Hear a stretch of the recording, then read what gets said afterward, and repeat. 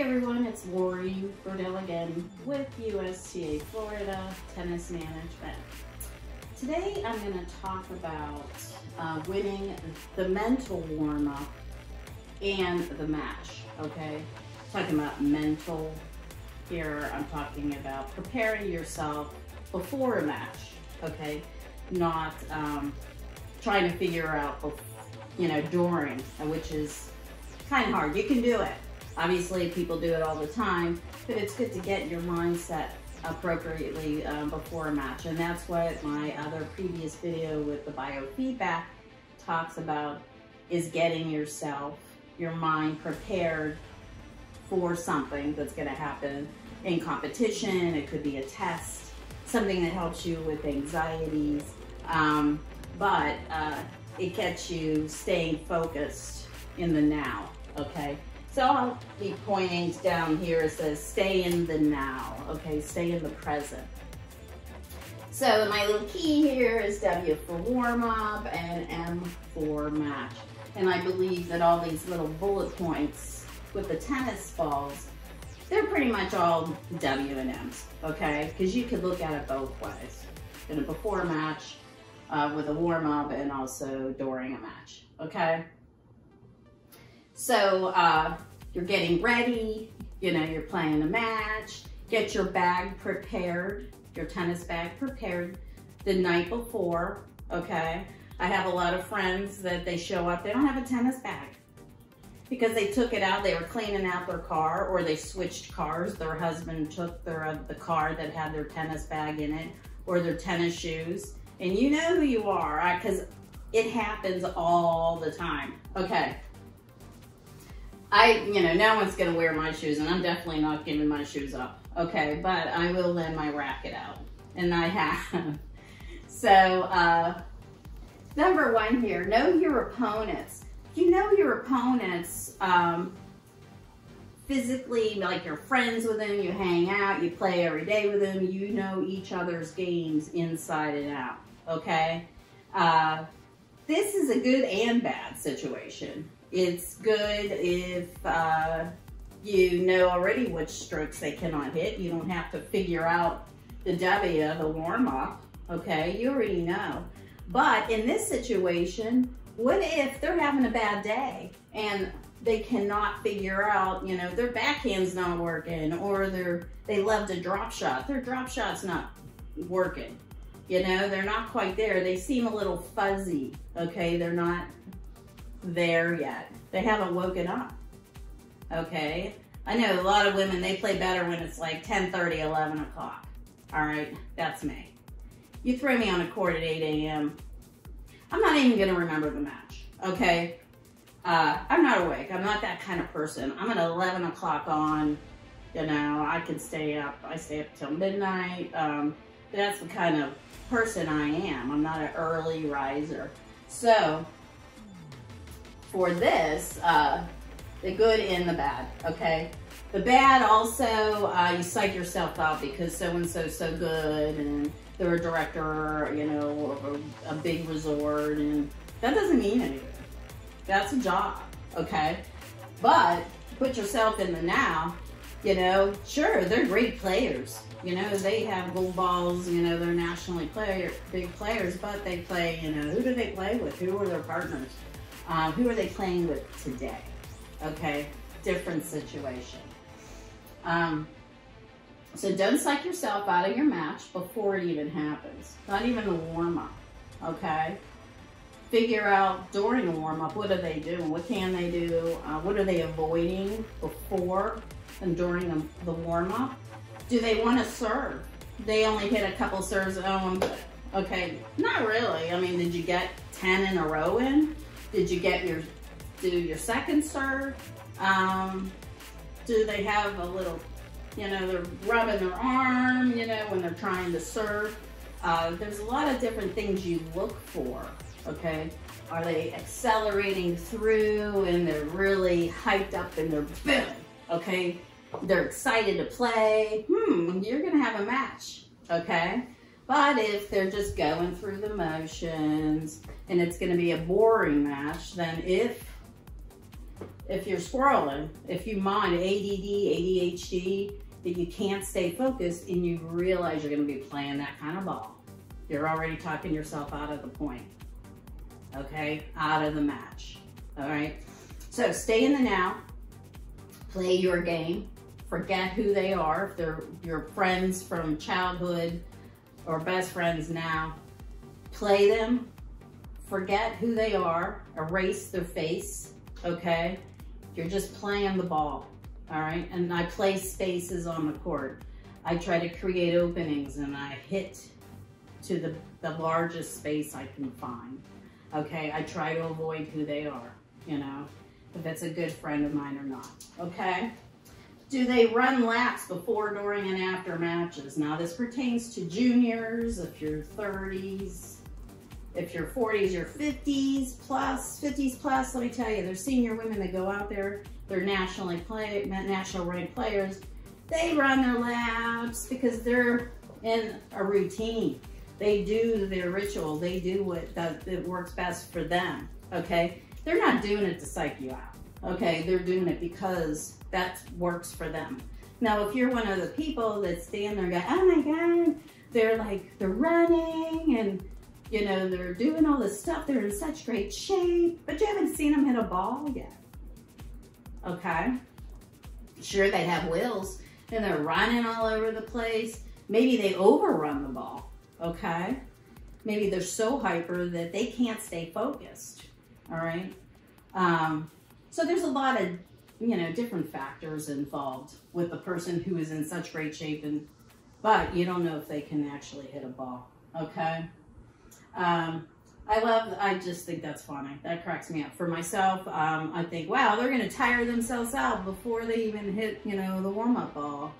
Or, you know, maybe they might tweak a muscle before because they're running so much, you know. Did they stretch before? Do they smell like Ben Gay when they're, you know, before they even hit the courts? Like they're lathered in Ben Gay and they have all these braces all over their bodies, okay? That's a sign too. That's either they have all these ailments or they're just doing it to psych you out. I thought about doing that, but I never did it. So, are they avoiding certain strokes, okay, on the court? And this is for the warm-up and also when you're playing. So, if you're doing short court and you're like, oh, you want to take some up at the net? And they're like, no, that's okay. They don't like the net. All right, you remember those things. Or if they do come up to the net and they're just like blocking it, and then they avoid hitting the backhand. You try to hit a backhand to them and they do the windshield wiper. Okay, you're like, ah, interesting. Note to self. Remember these things. Then you hit a softball low to them. Are they able to hit that shot? Or if you hit them a higher ball, can they hit a high one? Just try to hit it in certain spots when you're warming up with them to find out what they can and cannot do. Now, obviously, if you bang a ball at them and you're at the baseline and they're at the net, it gives them, you know, they might be able to hit a better ball because they're used to your pace, okay? So that's another note to self, okay? Can they handle a softball? No, but they like pace. That's another note, okay? Overheads, do they take overheads in the air? Do they let it drop and hit it here? Do they have shoulder problems? Do they have a hard time getting underneath it and getting in position? Do they let the ball drop and then hit? Okay. Do they have a hard time moving around the ball, and do they run into the ball? These are a lot of things that you think about, but you know, you do it subconsciously without even realizing you're doing it. Just little bullet points. Don't overwhelm yourself with what they can and cannot do. It doesn't matter because things change. All of a sudden they warm up and then they're a different partner, they're a different player, okay? Because everyone is different. Everyone develops and grows in the match and just snaps out of it, and all of a sudden they're like Serena Williams. They're amazing. Are they discouraged when they hit a certain shot? Are they getting frustrated easily? Okay, so if you notice what shots you're hitting to them, are you going to remember that shot constantly and say, oh, they don't like when I do that, or they don't like it when I hit the ball short? Okay, so hit the ball short to them. Hit the ball short and wide. Make them move forward. You know, something that they don't like to do or they're not accustomed to doing, okay? But if you do too much of that, then they're gonna become familiar with it and anticipate, and then they're gonna do it. So mix it up, all right? If you see them starting to come up, anticipate a short ball, then you drill a deep one down at the baseline, or you can lob, hit it higher, catch them off guard when they're going forward, when you're hitting it high and behind them. This is good. This is stuff that you can, you know, react quickly and change. Another thing, do they question every call? All right, it just irks some people. Me, I just let it go. I'm like, you know, what do you say? Did you think it was in? Well, then obviously, you know, you can't come over here, but it really was out. Okay, I try to play as fair as you know, as can be. Anyone who knows me said that I'm a very fair person. It may appear that it looks like it hit the line or was in, but it really was out. And then let it go. But if they're constantly doing it, don't get into that. Boom, boom, boom, at them, because now it's taking you out of your rhythm and out of your own mental game.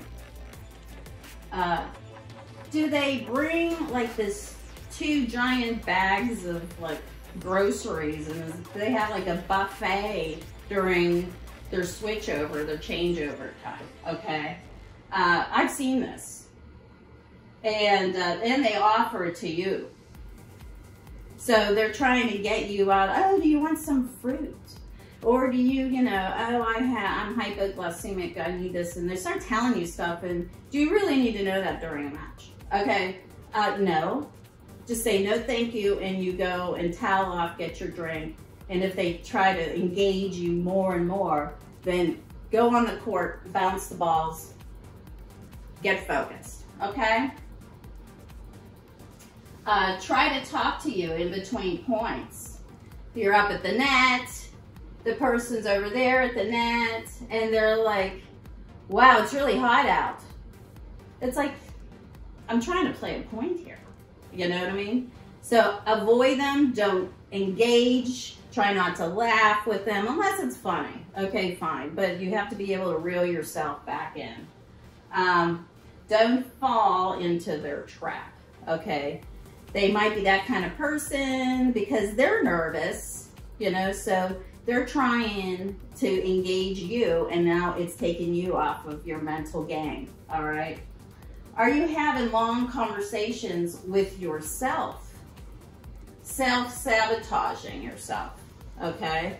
You're upset, oh my God, I missed this shot, it keeps going, my forehand keeps going in the bottom of the net, I can't hit an overhead, the sun's right there. Well, you know, that's legitimate. The sun's right there. If your forehand keeps going into the bottom of the net, you need to try and relax, and you need to aim higher over the net, okay? Relax, don't try to kill the ball, hit 3/4 pace, aim higher over the net, okay? Notice yourself swirling away, okay? This happens constantly. I'm this part of the squirrel team. A lot of my friends do it. We stand there and we go away just for a fleeting second. Attention deficit. I'm standing there up at the net. Oh boy, I'm really helping my partner out because I'm watching this bird fly and these butterflies, and they're so cute. So what do? I'm like, say to myself, squirrel. I get myself back focused so I can engage and help my doubles partner, you know, win the point. You know, they're not playing singles. You're there not to take up space, but you're there to help them win the match. So try to stop You stay focused, okay? That's the key here. And stay in the now, okay? So I hope these tips and these little sidebars, you know, help you and remind you of things that happen all the time when we're playing matches. And let me know if there's something that you need to discuss more. And thank you, and I look forward to your comments.